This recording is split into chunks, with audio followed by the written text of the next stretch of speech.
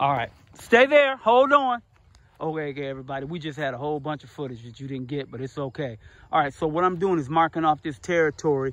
All right, so you see that? Nah, it's okay. You see that tree right here where my finger is, right there, and then right there. That's where the land starts. You can see I'm pointing to a little marker standing right there. It comes all the way down, all the way down, all the way down to there. And then if you come from there, turning around, you got all that over there. Remember that little marker over there? Then you come all the way down to that. There's a marker there on the corner, right next to that building there. And then you come all the way over from that building to right down there where you see the people standing. Jackie just walked in front of them. All right, down there. Joyce, babe, wave your hands. Do like this. To down there. So that is the land that we're looking at right now. That's the land that we're looking at right now. It's a nice big, okay, you're okay, Sante. It's a nice big piece of land. And we can do what we talked about in our plan, which was get a piece of land so that we could put an apartment on it or a hotel type situation so that when people come in from other parts of the world, we can set out a few spaces for them to stay rent-free as they learn about the Tanzanian area.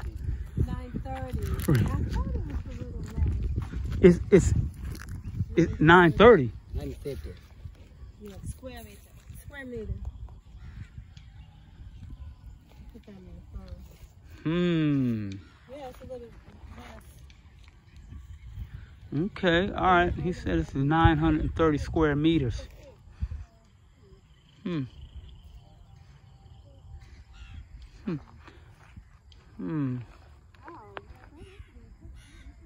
Okay. All right. Well, we're going to take a look at that. But what I'm saying is we could have a place where we carve out where we have a place in the back for us to live temporarily. And then the place where you guys can come from all over the world. And, you know, we'll have renters there, but we'll set a little place set aside so that you can come. You could have a place to stay and you don't have to pay the expense. Let's say you want to come here and you need to stay here for 2 weeks. The 2 weeks you live free. And then after that, you just, you know, pay for your airfare and all of that. So that's what we're trying to do. Remember, it's not about self-enrichment. It's not about that. It's about getting together so that we can build some kind of unity and build relationships economically. That's kind of the key. You got to really understand that. It's very important not to get that part lost in whatever we're doing.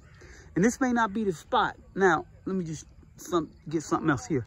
Now, here's the main road, you see?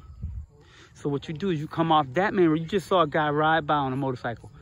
That main road, this is the main road going that way. And then there's another main road going that way. So you come down here, and then you'd have like, boom, you get to this spot here. And we could have like a little apartment complex, you see? All right. All right, so listen, I got to get back into this as we're talking. Everybody's talking a little bit. So we're going to get back to it, but all right. I'll talk to you guys later. All right, bye-bye.